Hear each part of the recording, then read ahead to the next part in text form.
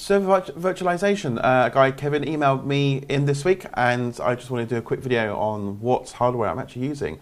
I shop on eBay, get all the parts from Amazon quite easily as well, and I will link all the parts on my website, link to this video. So if you do check out jacksgear.co.uk, you'll find this article will be in there on the blog side, and it'll list all the parts for you as well. And I'll try and list all the parts in the description below on YouTube for you as well. But very much it was a very cheap build. I go for what I can get cheaply, what actually does the job that I need to do.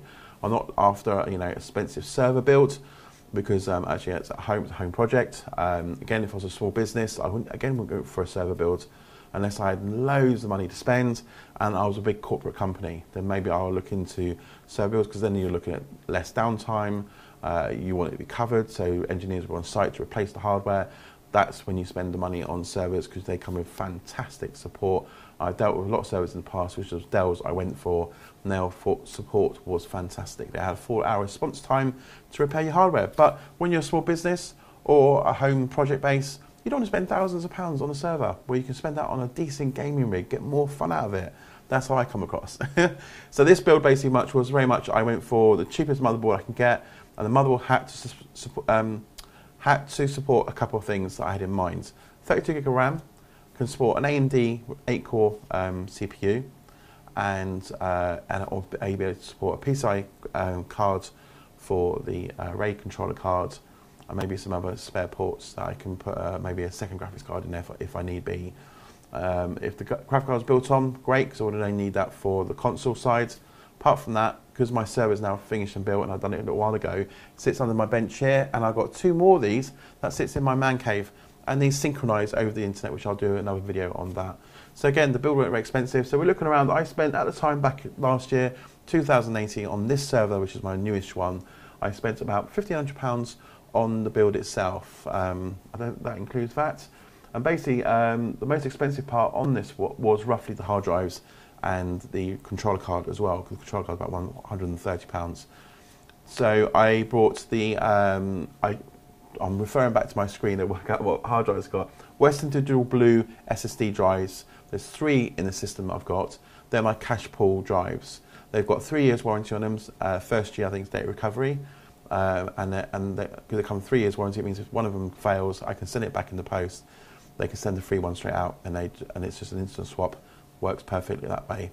And I went for 3. Actually, no, this build's got 4 Seagate Iron Wolf NAS drives. Again, they come with a long-term warranty. So if a drive failed, you can just send it off in the post.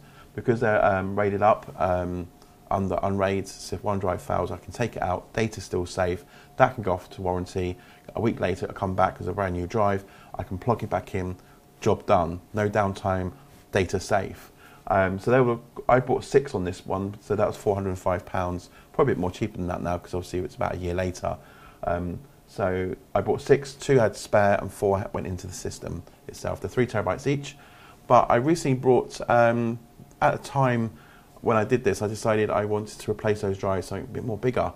So if you can put bigger drives, and this is going to be your, the way I worked is, this is going to be more working data, but I'm going to have like a little NAS box on my desktop here, which can have slightly large drives in there. And what happens is, when I finish a project, I dump the project onto this little NAS box there. Then I can still access if I need be. Other than that, it's off the server as a backup. So I wanted the server to be very minimal disk space. So the server has 15 terabytes of storage. This has got 20 terabytes of storage. So that way I can keep a duplicate of all my projects going on there. Another scenario you can actually do is keep a project on the server and duplicate the folder on the NAS box as well. So if your server does go down for any reason, your data is still safe, and that's a very simple solution. We'll talk about that one on another video.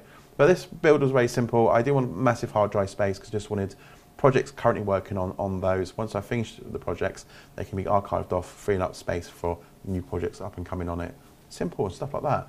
And obviously having a large amount of disk space is great for when you run YouTube channels, because you always create videos. You always keep your videos on the raw side, and you also keep the videos you render out for YouTube, just in case you need to go back to them to reference to something else, or just in case YouTube loses your videos, you can re-upload them and stuff like that. So very much, so we were a basic gigabyte motherboard. That was around about 50 quid motherboard. The CPU was a basic AMD CPU, which is the FX8350. very basic. It's supported at 8 cores. That's also an interesting one. That was £60 for the processor. So they're my main 2 parts I've got. Then I went for full 32 gig of RAM to go in there. So I got the Hyperfuries Red Series, 16 gigs. I got 32 gigs in that machine, which is perfect. All my Unraid boxes have 32 total amount of RAM. And that basically is, and it's just buying all the other little bits and pieces. The controller card, which is an LSI controller card, which I brought off of eBay, because they're quite hard to get hold to, because you need to put them into IT mode, they call it. You have to put this new BIOS on it that actually puts it in IT mode. There's a video on my channel. If I remember, I'll link it up there for you, where you can turn it into IT mode, which then allows Raid, the Unraid server, to literally have full control of the drives on the cards.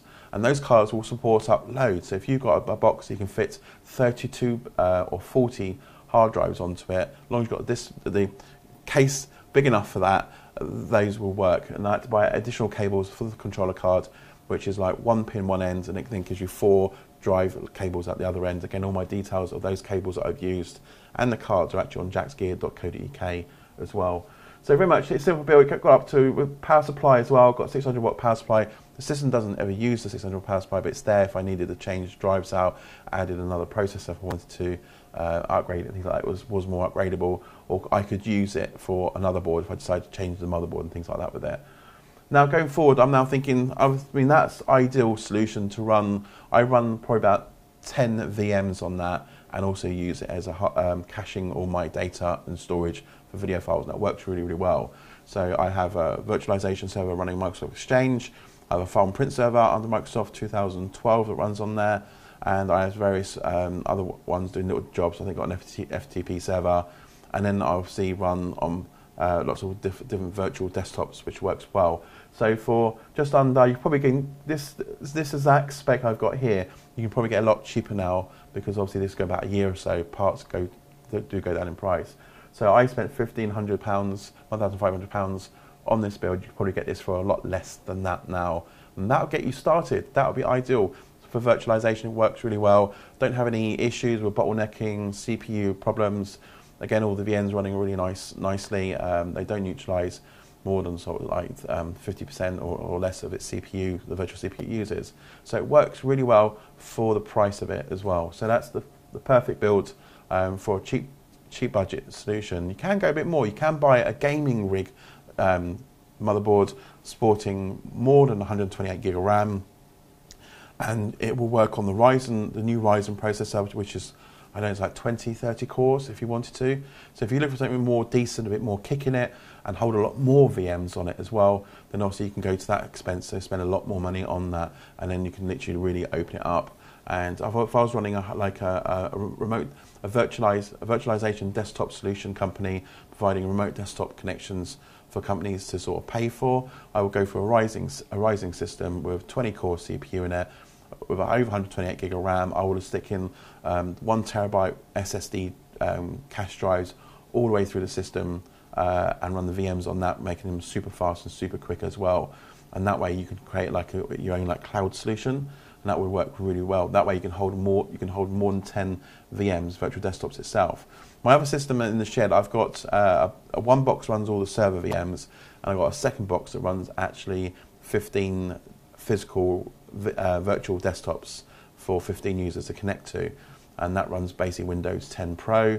It has Office and Outlook, so it's very much a simple package. Some runs like account systems on it as well, and that then links to both systems. So that runs VM really well. And then this box here, I'm just running it as a storage server at the moment. But if anything happens, the ones in the shed, I can copy the VM straight from the shed, straight onto this box, and kick it up and running again. And it works perfect as well. So that way users can still access it. It's really a budgetable solution that works well for me. And it depends on your scenario. So if you are looking at installing VMs for clients to connect, then I would virtually go for the most important question would be a motherboard that's going to support more than 128 gig of RAM, and a processor that has at least 20 cores in it, giving you those to run those VMs on it. That's what I would go for if I was thinking of running as a business and running multiple users and stuff on it as well. So, but apart from that, I'm only running a very few handful of users, about 15 users and stuff. It works well for my solution. and for the price of it anyway. So hopefully that will help you out, Kev. Any more questions, guys, or anybody that's got any questions about like virtualization on Unraid, using Unraid? And the best thing about Unraid is it's a one-off license fee you pay, and you get all the free upgrades and stuff. There's no ongoing fees. There's no ongoing upgrades. If you buy the small basic package, that'll give you allow you to have 3 devices, which is 3 hard drives. If you buy the mid-range package, you can have 6 hard drives in there. Or if you buy the top range package, that will allow you to have literally unlimited amount of hard drives in it. So the bigger the system you got, the bigger the case you can got, the more hard drives you can put into it. The top package Unraid license, about £80–90. That's it, it's a one-off fee, and you're supported forever based on it. Unless they do a physical massive upgrade where it costs a little bit more, there'll be a smaller fee to add to it. But it's a great way, especially if you're going to start off with a three disc system. You can start on the low Unraid license and then move you up to this middle one. That's basically what I did. I started on a basic, I grew to the next level, and then when I decided I need a bit more hard drives in there to get a bit more cache drives going, then I went up to the top one and I did an upgrade in between them and stuff. Much cheaper way of doing it. So there you go. I'll do some more videos on Unraid, and I will do some more videos on the virtualization, my setup. So with this video, I'll do another video to talk about the setup and how I've got them set up, what VMs I'm running and what's on them, to give it more detailed as well, running on this hardware that I actually specified itself. And we'll do a nice little blog post on jacksgear.co.uk all about this as well, so you can find that, and we'll attach these videos to it as well for you. So hopefully that helps you out, and I haven't chatted for too long. So anyway, thanks guys for watching. Thanks for new subscribers. Cheers. And if you're not already a subscriber, hit that subscribe button, because we've got some new products coming from Linksys to do review with. I've got a VPN router here. So site-to-site connections, private access, all to come very soon. And I've got some new wireless access points from Linksys as well. And we've got some new switches here, because I've got a very much basic desktop switch here. So we're going to upgrade it to a nice business switch, get a bit more speed out of my copying on my servers. And we'll do some testing with those as well. So stay tuned. More stuff to come. So thanks for watching, guys. Cheers.